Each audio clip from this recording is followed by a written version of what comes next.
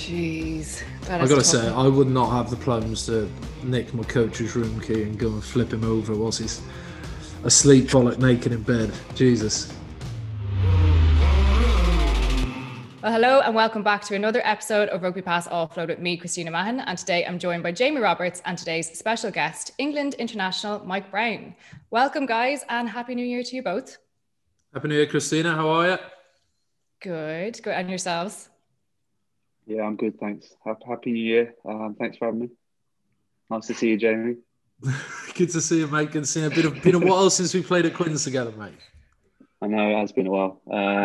Feels like a lifetime ago. Yeah. How long ago was it, guys? Special memories. Yeah, 3 years ago. 3 years ago. 2018. Summer 2018 was when I left Quins. So, yeah, 2.5 years now. Special memories, wasn't it, Jamie? Good times, mate. Good times. Good times. How many appearances are you on now for Quins? Like 580 or something? No, I think 330 something or 40 something, I think. So Jesus, you're the highest by appearances, yeah? Yeah, highest, yeah. So and how many seasons pro have you been there then? 17, I think. Wow, you must have done similar. Man. That's impressive. Mate. You must have done similar now. I was 20. I got my freshers year in uni out the way with before I went pro, so I started a bit later, but yeah, man, 17 seasons, mate, at one club is mightily impressive. Thanks for coming on the pod, mate. Thanks, mate. Absolutely. So the countdown to the Guinness Six Nations is on. However, England have decided to limit their squad to 28 players in an effort to enhance coronavirus safety measures. But Mike, what impact will that have on the output, especially under Eddie's training regime? Like I know, he's been very fond of having at least 30 players there for 15-a-side training, doesn't he? Yeah, I think, usually they do. And we have done that a lot in the past, 15 on 15. I think that's very important usually for the preparation. You want to be able to test everything that you want to put on the pitch against, decent opposition. So, that is not going to be able to happen now. But I think that allows him to really focus on the 23 that he's going to choose. So he obviously has that in mind already, and he can really dial down and focus on those guys instead of having other guys that he needs to manage. So there is two sides of it, two pros of it. So and he does like everything streamlined, so he won't be worried about that. Mike, speaking of Eddie, what's it like working under him? I think is it George Cruz came out recently to say that it was beyond brutal physically.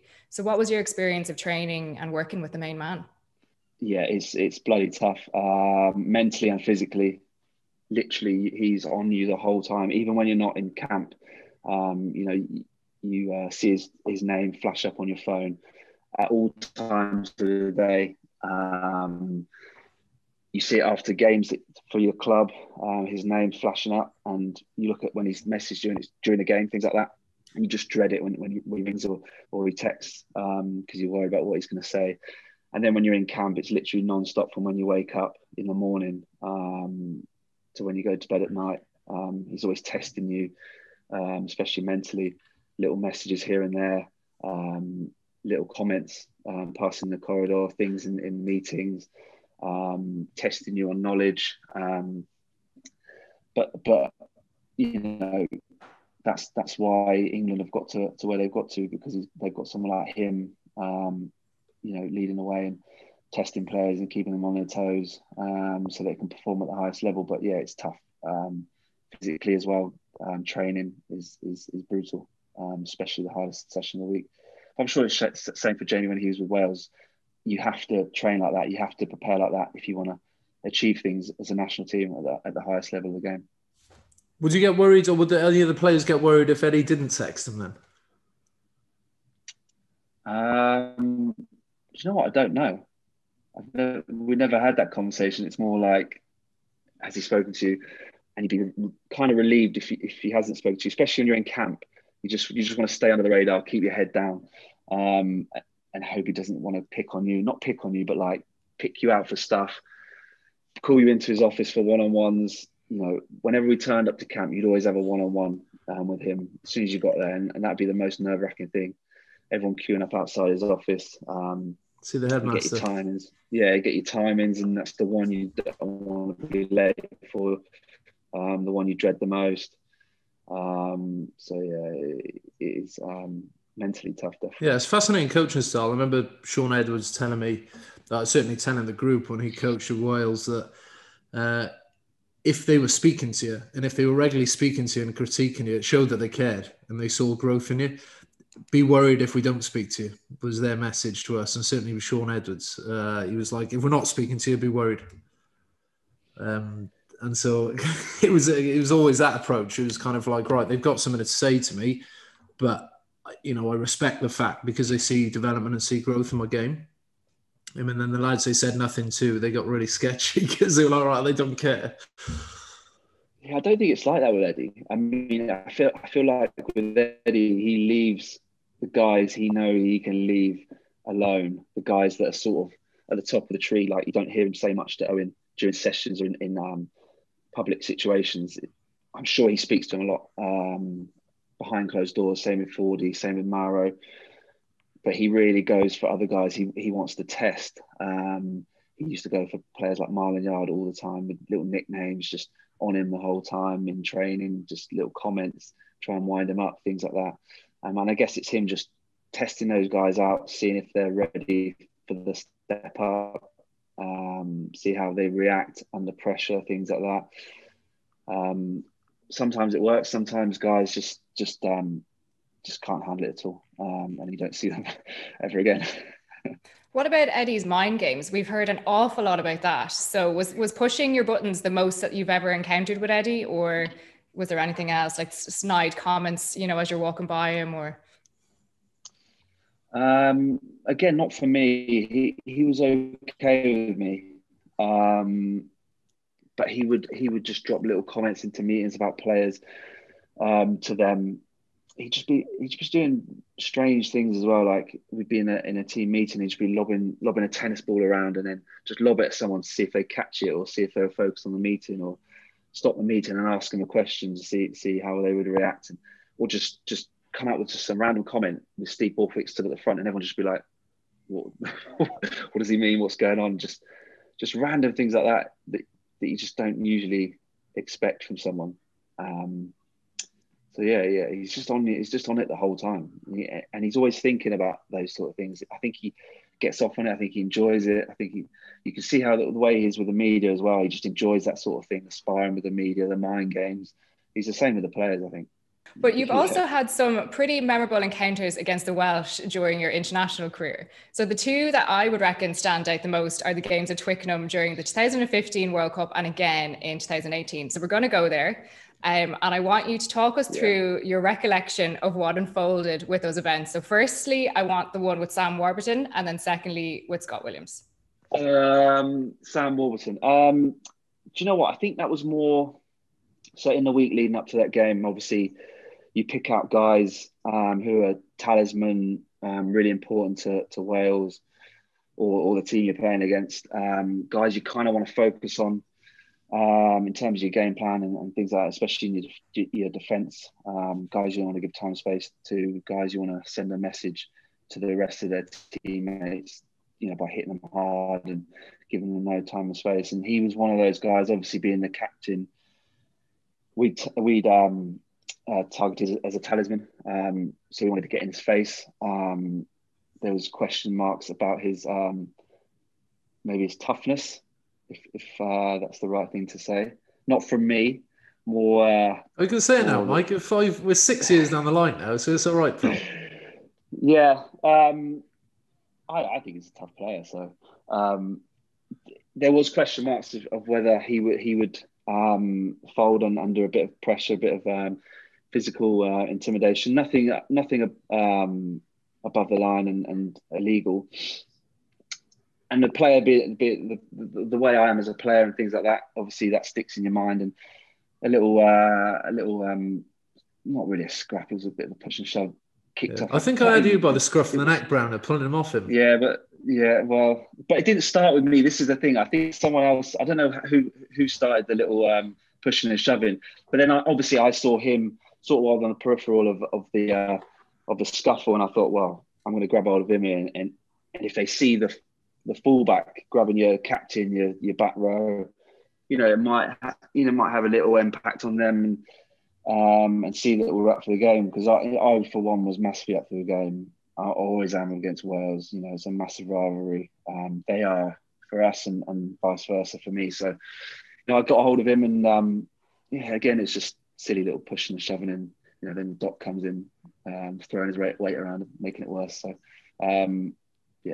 it's just part of the game, and you can laugh about it afterwards. And they had the last laugh at the end of the day, didn't they? So they went on and won the game and made us look silly. So sometimes that's just the way it goes. And then I guess the Scott Williams one. I'm guessing you're talking about when he nearly scored in the corner. That was Underhill's cover, unbelievable cover tackle, wasn't it?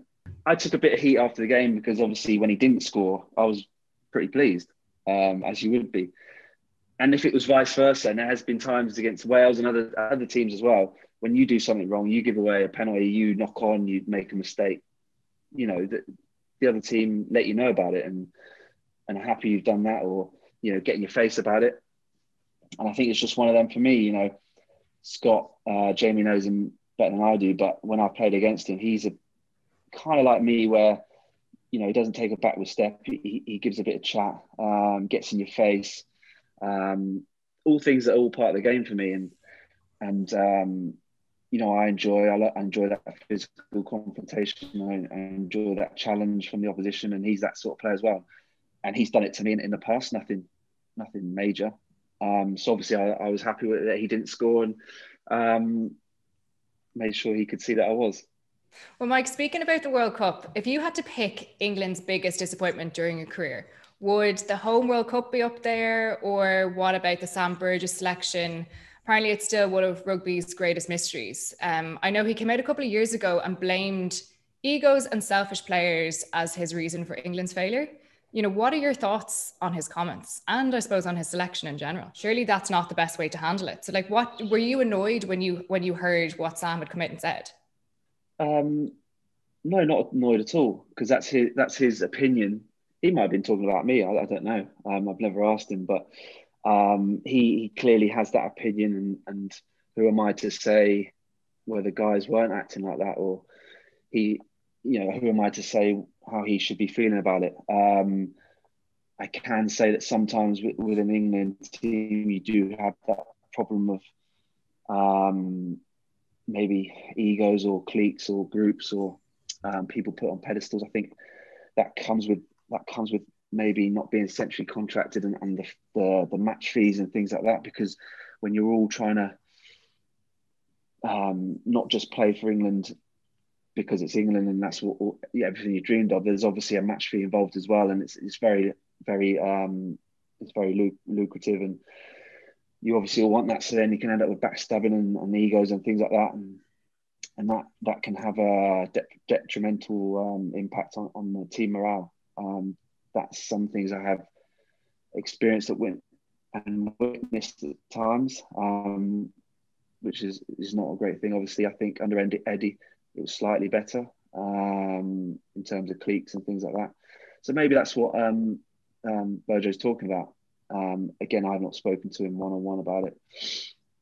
I remember messaging him after he had quit rugby and went back, and just saying to him, look, I'm disappointed that you've quit and you're leaving rugby and going back to rugby league, because for me, I feel like we've all got a responsibility to try and change this and turn a corner with England and put things right.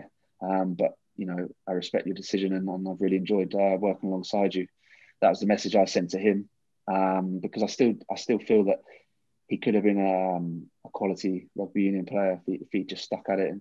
But again, who am I to say he should have done that, and what he was going through and what he was having to deal with. Well, I'll leave you there with that, and I'll give you a bit of a break. So, Jamie, you're 34 years young, and arguably in the form of your life with Dragons. And there's been a lot of media and fans calling for your place in the Wales squad. So tell us, have you been speaking to Wayne Pivac lately? No, look, I think you come to. You've been calling him every day, haven't you? You've been calling him every day. Text him every day. You've been calling him every day, yeah. You come to appreciate pretty quickly that sometimes you're in favour and sometimes you're not. Like I was in favour plenty when I was playing earlier in my career. For near 10 years straight under Warren Gatland in my position, and I got the rub of the green when it came to selection. I was picked for the majority of time under him, and then for the last 3 years, I've just been out of the picture. I've still been playing as well. I still feel I've been playing as well and playing, a standard required to be able to step up to Test rugby, but I've just not been selected. And there's different reasons for that: the style of play, the way they want to play the game. We have a big obsession with World Cup cycles now, isn't there? And they fast forward 3 years and look at it and go, right, is he going to be there during the World Cup? Well, then let's disregard him.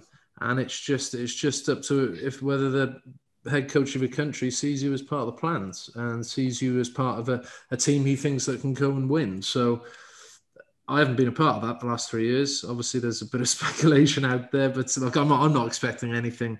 I'm not expecting, selection for the Six Nations. I'd like to think I'm playing well. My form is good. I'm enjoying my rugby first and foremost. Whether that gets me international recognition is completely out of my hands. But I've been very, very fortunate to do it the amount of times I have in my career. And I'd love the opportunity to do it again. But as I said, it's not my decision to make. We'll move on to the Lions tour. So I suppose it looks like there is a growing possibility that the tour will be played in Ireland and the UK due to what's happening with COVID in South Africa. I know Jamie's pulling a face here. So I'll ask you first, Jamie, do you think that the tour will take place in some shape or form this summer? It won't take place in South Africa with supporters. I just can't see how it'll ever take place in South Africa in this summer. And in the original window, I've been asked this question quite a bit. I really, really hope that they exhaust every avenue possible to hold it in South Africa with fans being able to travel. Realistically, that's not going to happen this calendar year. If we get the vaccine program more or less done in the UK and in South Africa, it's not going to happen. They won't start vaccinating people in South Africa till the summer, by all accounts. And so, well, then the only realistic option is putting it back till next year. The home nations already have tours in place, so you just can't see how they work around that. And so we come to the last option of hosting it in the UK, and it's just very different, isn't it? The Lions are traditionally a touring team. It's all about touring. It's about playing, those warm-up games against the club size and the lead up to the test match. Is about a massive group of Lions fans coming together as one, travelling and supporting the side. And it's such a unique experience. Obviously, if they play the Springboks in the UK, it's going to be 3 test matches and that's it. There'll be provincial games. And it'll be a very, very different experience. And I'm just, as much as it'll be about broadcasting revenue and, revenue for both, the Lions and more importantly for South African Rugby Union, it's just going to be such a strange occasion if it's held in the UK, and a very different experience for the players, which is a huge shame.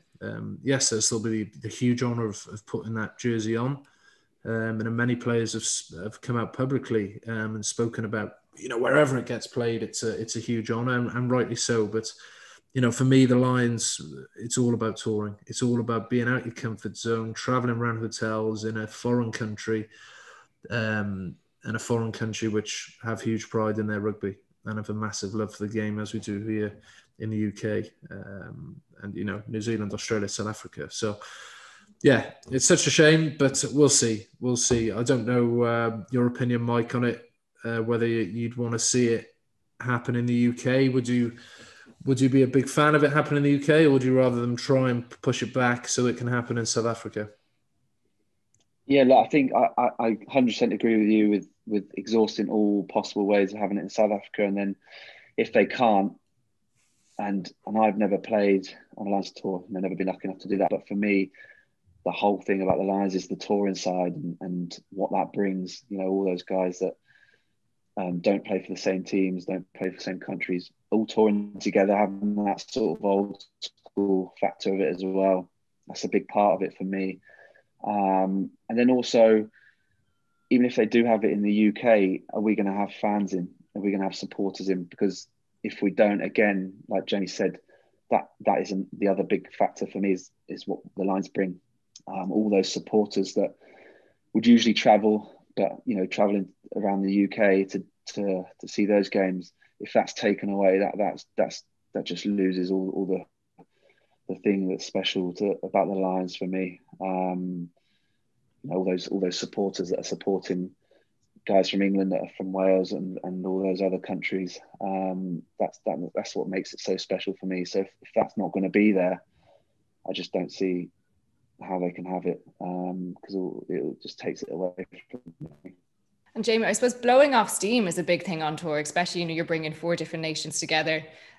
So I want to know, I suppose, who was the best guy that you roomed with for the nights out? It was a glorified stag, the Lions, as well. Let's not forget that. One of the great things is that you'd get the tap on the shoulder after a game, where they'd, you say you play on it. There's a Wednesday game, Friday game, Wednesday, Friday, Wednesday, Friday. You get the tap on the shoulder on the Wednesday, straight after a match, and they'd either tell you, "Look, we need you to back up Saturday," or "Look, we don't need you for Saturday. Go and have a few beers with the lads." And the lads who weren't needed for the following game would all go out on the town, have a good time. As long as you fronted up the next day, they wouldn't really care. You hydrate, you crack on, and you go again. And the same happens on the Saturday. If you played and you were needed for the following Wednesday, they'd tap you on the shoulder in the change room and be like, "Look, don't go out tonight. We need you for in 4 days' time." And going out, enjoying it with fans, meeting people, having a few drinks. That's what touring is all about. Again, in the UK now, I think the lads going to have the ability to do that. In the UK, probably not. It looks like beers in the team room for the Lions lads this summer if it goes ahead in the UK. So best players for a night. Powley was brilliant in 2009. Andy Powell, he was just that guy who had the ability to just connect people on a night out, or when it came to social stuff. He was kind of this magnet that just attracted entertainment to him, and he was brilliant. And people like that are, crucial when you tour, and crucial when you're away from home for a while, and keep the lads entertained. Okay, well, do you have any other infamous stories about Andy Powell from a night out on the Lions tour that we haven't already heard or hasn't been out in the media? I don't have one for the Lions. I played with him for the Barbarians in 2009. So after that tour, a few of us, myself, Andy and Lee, were invited down to London. We played the All Blacks for the Barbars. Beat the All Blacks at Twickenham, sold out Twickenham, which was just an amazing experience. One of the best rugby weeks of my life. And Powley, I think on Tuesday night or Wednesday night, he messages me at 1 a.m. He's like, "Jamie, come to my room. I've got problems with my heart." And he's obviously had quite a few to drink, and he's got real bad acid reflux. But he's convinced it's his heart, and he's convinced he's halfway towards dying. I think he's wrestling Victor Matfield in the bedroom. I turn up, he's got his top off, he's wrestling Victor Matfield, and he's convinced he's going to die. So that was quite entertaining, especially when you're pretty pissed at 3 a.m. Yeah, he was that sort of bloke. He was always up to something. But brilliant guy, and perfect on those sorts of trips. Right. Well, you two played together at Harlequins for 3 years. So I want to know, what was it like sharing a field with one another? Oh, it was good. I think. Be honest, Jamie. Be honest. Yeah, I'll be honest. I don't want you to sit on the fence. No media answers here. No, I think I got a very different impression of Mike when I joined the club than what I thought of him before I joined. And in my impression before, he was, this angry guy who was just proper wound up. Every game was about being kind of feisty, seemed frustrated and stuff. And, I got a very different impression of Mike than when I joined the club, got to know him much better, and understood that tied in with his determination, to win. The guy played a lot of times for England. He's played professional rugby at the highest level for a long time. And his desire to succeed manifests itself as an angry bloke on the pitch, and I came to respect that. And he just wants to win. just wants to win, and different people elicit that in different ways. And Mike was one who displayed quite a bit of emotion, certainly in training and in the game as well. So to play 17 years for a club and to do it at the highest level in the Premiership is mightily impressive, especially considering how attritional the Premiership is. And definitely one of the most talented fullbacks I've played with. Well, that's a lovely answer. Thanks, it's really nice. I have to change my answer now. To be honest, when Jamie came, he was exactly as I'd been described and I thought he'd be, with his flashy watches and his nice clothes and a man about the town, like you said that Ugo and that were. You were one of them as well. But no, you'd always turn up for training sometimes. Weren't too keen on the physical side of training, but you looked after your body well, didn't you? But you'd always put it in on the weekend, and you were a good leader for us because you had Marcus one side, who was then straight out of school, who you had to babysit, and then you had. He March was young. on the Do you other know side Marcus, mate? Can you remember when he first came into the squad? I mean, this lad, he must have been like 17. And he first came in training with the squad when I was in my first year there, and he absolutely carved us up. And everyone was like, "Who is this bloke?" Yeah, so that was the year before he turned up. So he would have been 16 then, I think. And he came to training. They got him in from school on one of his days off, and he came in and trained, and he absolutely carved us up. Didn't he? Making line breaks, throwing missed passes, cutting out all our defence, little chip and chases. Basically what he's doing now in the Premiership, but he was doing this to us, and everyone was just stood there like, this school kid is literally taking the piss out of us here. But you can see that now with his talent. But yeah, you were babysitting him one side, and you had Joe March on the other side. Again, babysitting him because he is the biggest space kid I've probably ever played with. I mean, I've been in one game with him where he's looking up to the sky and someone would call a move and then another person would say, well, what was the move, Joe? And he'd be going, aeroplane. And you're like, what do you mean aeroplane? He'd be like, yeah, there's an aeroplane. And this is the middle of a game at the Stoop. I don't know if you're playing then, Jamie, but and everyone would be looking at him like, are you serious? Like, he's the biggest space cadet I've ever played with. And you had to deal with both of them either side of you. So, no, all credit to you. Well, now, Mike, don't shoot the messenger, but I do have to ask this question. So there was somewhat of a misunderstanding during a team social in the build up to the World Cup in 2019 between yourself and Ben Teo. So I think he spoke about it over the summer and said that he regrets his actions. Have you guys made up since then? No, look, to be fair to him, he reached out to a message to me quite soon afterwards, and I wasn't really in a place to respond to that message. I've just been dumped out of the World Cup squad. And then obviously that happened as well, pretty much exactly the same time. It felt like to me that what happened to me was using it as an excuse not to select me, which wasn't the case, I don't think. So, back then I wasn't in a place to reply to him. Maybe if he did now, I'm not sure. I probably would respond. But look, yeah, it's just a situation you don't want to find yourself in, a situation I was trying to avoid the best way I could at the time. And then to lead on to not making the World Cup squad, all that put together, it just created an incredibly tough time for me. And then it obviously came out and no one knew what happened. And I was just keeping my head down, and it's not my place to say these sort of things and what happened and stuff like that. So yeah, it was tough, but mainly because I didn't go to the World Cup, and I still, a bit like what Jamie was saying, I was still playing some of my best rugby.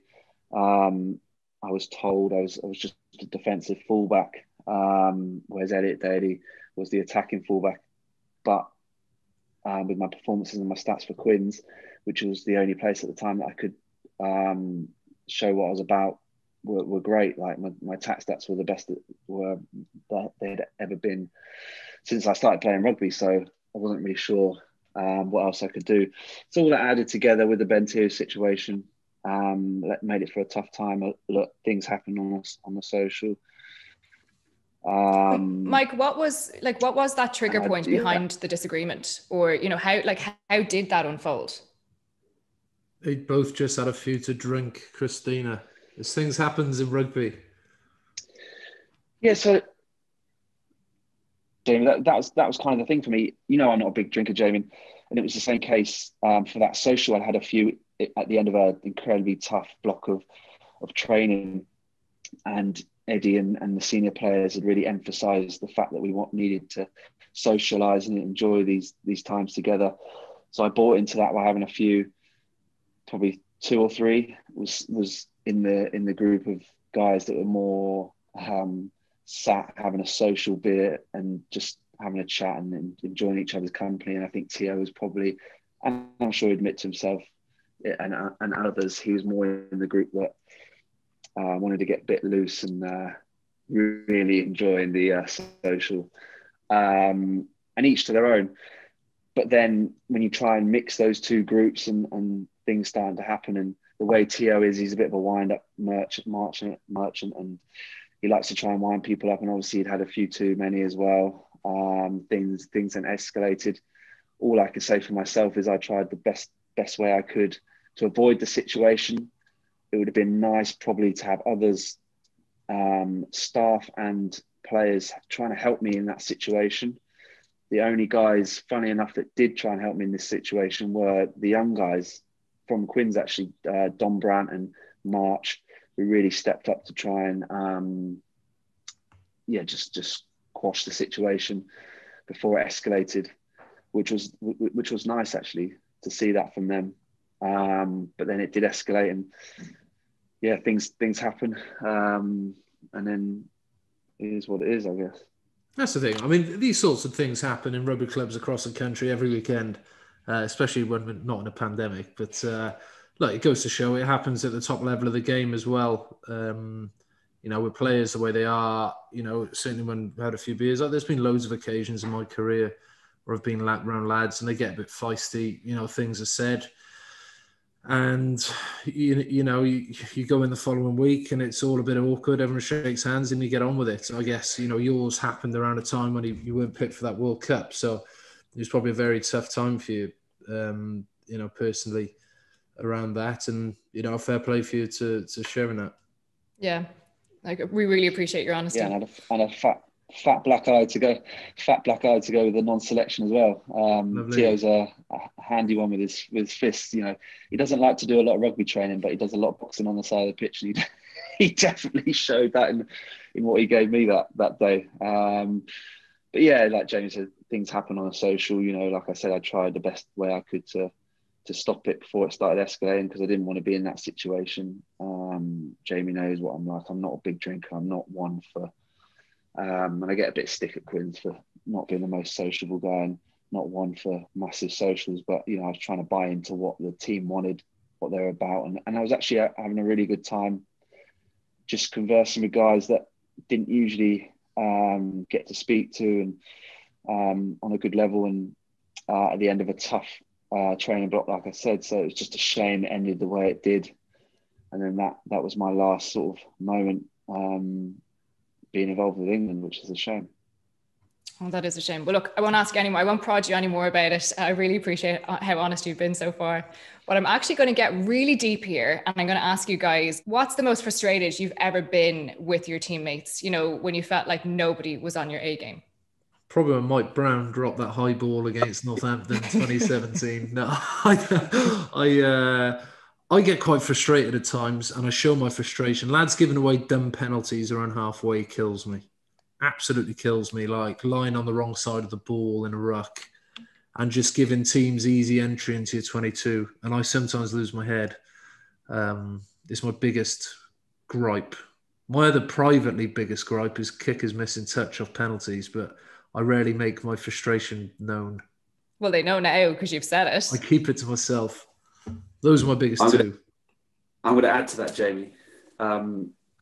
My biggest gripe is wingers that get tackled into touch. That absolutely kills me, and it kills the team. Like the energy, when there's nowhere to go and they still try and go on the outside, and they just get tackled into touch, and then you just turn the ball over. But yeah, I think for me last week, frustration was massive because we played London Irish, and we bombed a 2-try lead, I think it was, and ended up drawing, down to our ill discipline, turning the ball over. And like Jamie says, when you're giving away stupid penalties like we were doing, when actually we were defending well, and then they just kick 3 points or kick to the corner, and then we could see them all try. It just absolutely kills you, and then the frustration just builds from there, and then you just end up, running around like a headless chicken, frustrated with each other, frustrated with the ref, everything, and it just kills you, doesn't it, Jamie? Oh, God. Well, I'll move on to our Tourist 15 section. So we've been putting together our best Tourist 15 over the last couple of episodes, made up of those who are always looking to have a good time and let their hair down when they're off the field. So this week, we're ideally looking for a second row or a full back to gain selection into the team. So Mike, throughout the 15 years that you've played the game professionally, who was the best value socially in one of those positions apart from yourself? Well, it definitely wouldn't be me. So that's an easy start. I think I was struggling with second row, to be honest, trying to think of someone. So I kind of thought outside the box, and I'm thinking Nick Easter, who played second row for Quins a few times.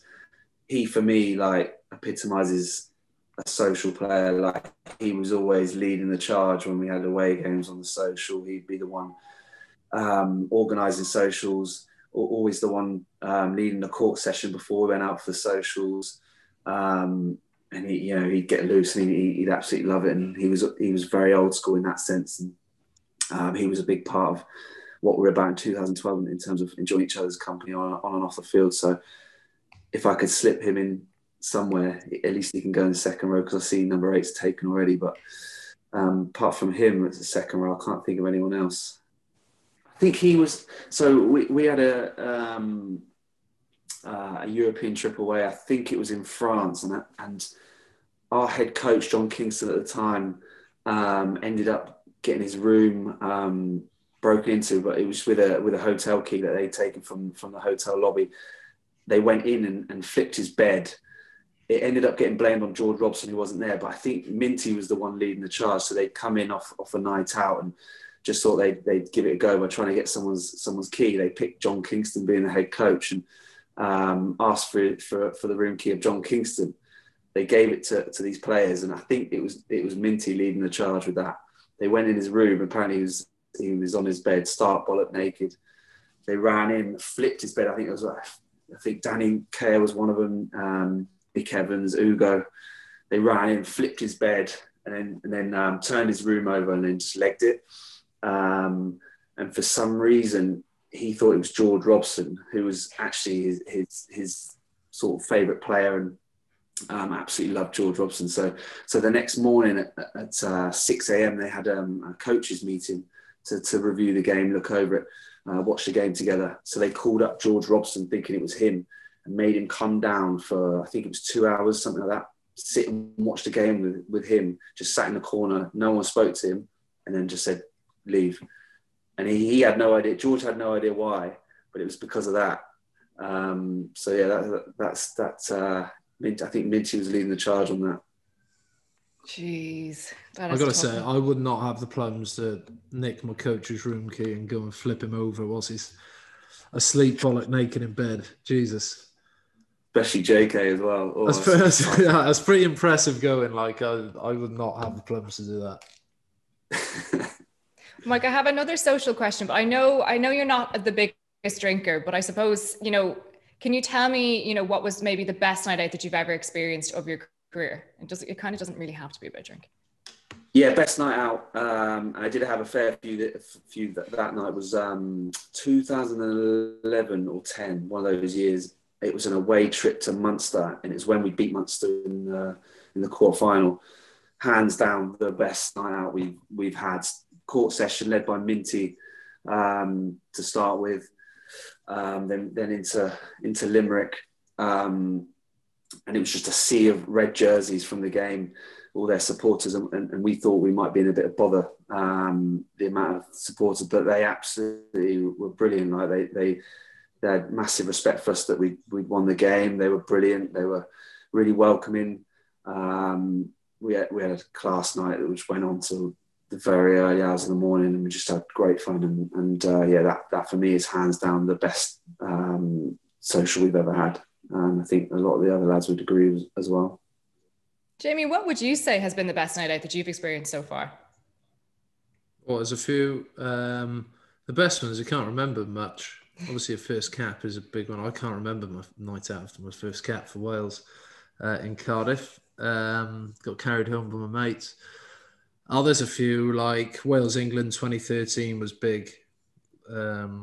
Big night. I was actually planning that night out with Alex Cuthbert with 10 minutes left of the game. Oh, Alex. Yeah, that was awesome. So we were having a chat about where we were going to go as England were kicking off after he scored his second try, which was quite good fun. And that night was just immense. Like the whole of Cardiff was open to the lads. I think I ended up on the DJ decks in Revolution playing some songs. It was when Avicii was big and all his music was every other song. So that was good. And then, yeah, Sydney was pretty cool. End of that Lions tour, we ended up a rooftop kind of pool bar in I think it's called the Ivy in Sydney, I think. It's a rooftop kind of pool bar, and we had that whole area to ourselves for the lads jumping in the pool in their suits and stuff, which was pretty good fun. But yeah, there's so many good memories from away games are brilliant. You play European away games. They're some of the best weekends. When you go out to France or you go out to Dublin, but you fly back.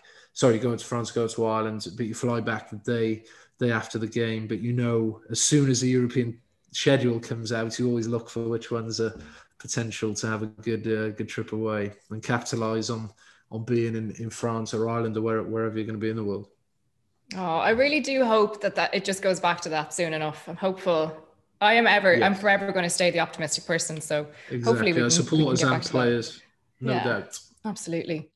Well, that's it from us. Thanks to Jamie Roberts and Mike Brown, and thanks to you for listening. More offloading next week. Make sure to subscribe to the show wherever you get your podcasts so you get them as soon as it's released. Leave us a rating and review if you can, and don't forget to check us out on YouTube as well. Thanks, guys.